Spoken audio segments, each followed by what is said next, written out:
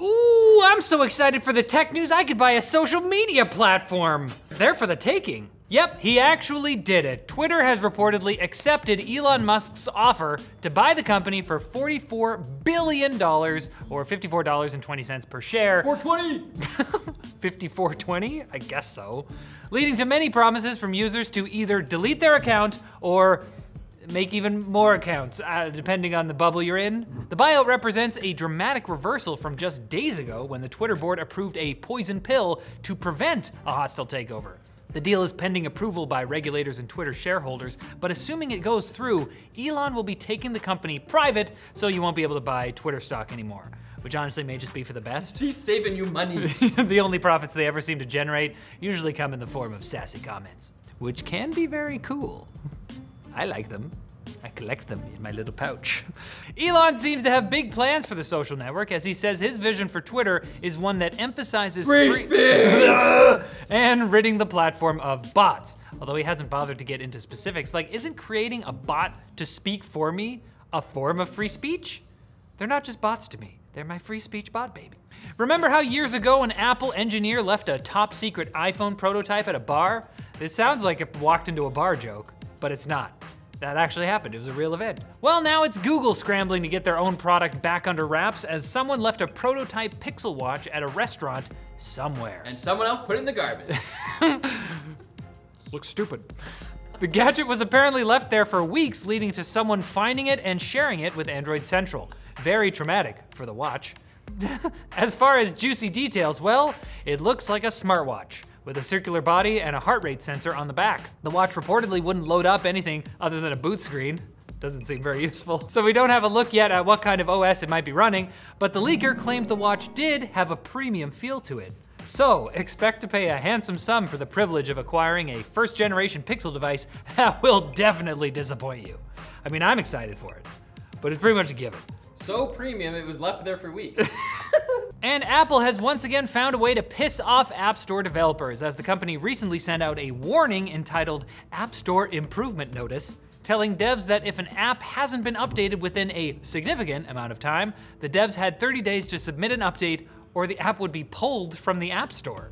Now, many apps are obviously updated regularly, but many others simply don't need to be. This is especially true for indie games, many of which have been sitting on the App Store without being updated for a while, which of course to Apple means that they're garbage. That photo of your family has been on the fireplace for years, I'm just gonna throw it out, you know?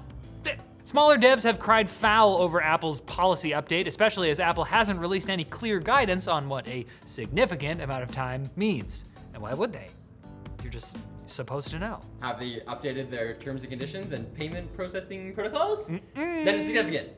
Steve knows. Now it's time for Quick Bits, brought to you by Pulseway, the all-in-one platform that lets you manage all your desktops, servers, and network devices from one place with desktop and mobile apps, so you'll be the first one to know when things go wrong wherever you might be, just like Superman.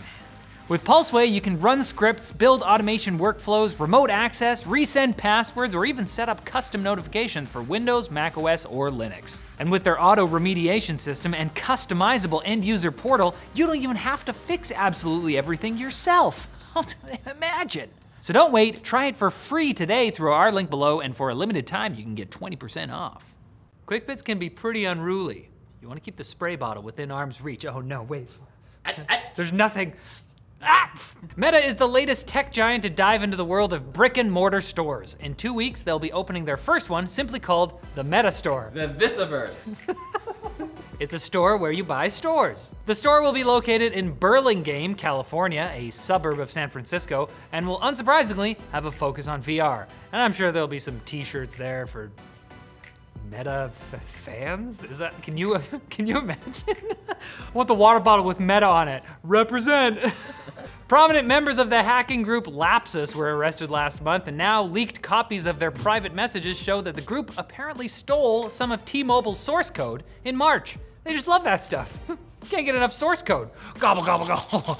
T-Mobile confirmed that they were attacked, but said nothing sensitive was stolen. These guys don't care about source code at all. The NFT community has suffered yet another hack. Oh no. Someone was able to hack the official Bored Ape Yacht Club Instagram account and used it to post a phishing link that was then clicked by NFT holders, allowing the hacker to get away with $1 million worth of NFTs. That was like one NFT though. Good haul.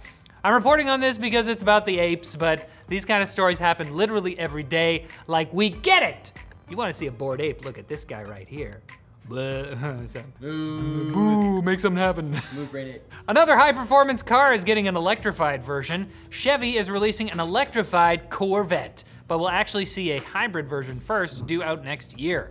A full electric model is also in the works, though Chevy didn't give details as to when we'd see it. Since the Corvette has long been a very iconic gas guzzler. I don't know what it says about my penis now.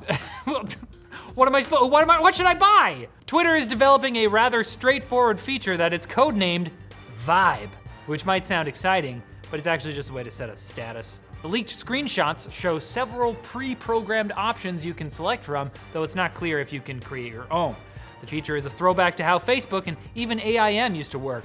We didn't know it at the time, but we were all doing a little vibe check.